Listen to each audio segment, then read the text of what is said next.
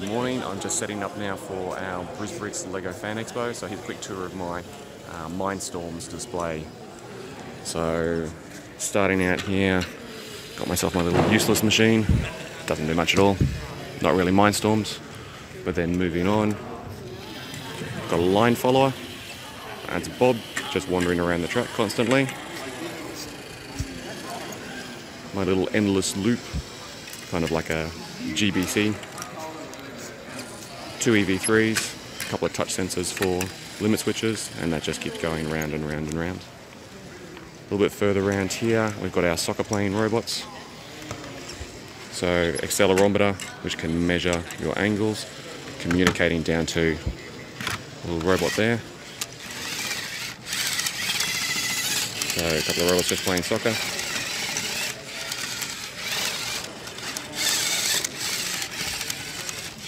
Those ones there. A little bit further on, I've got my game of Simon. So with my game of Simon, it'll play a tone, and you have to match the order. So we've got blue, yellow, blue, yellow. Every time you get it right, it adds an extra one on.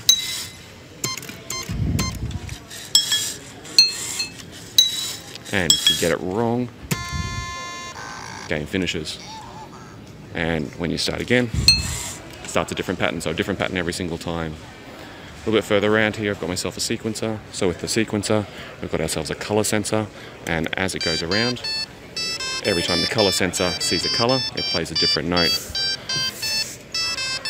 No colors, no notes. And so you can set this up to play your own tune, whatever you feel like.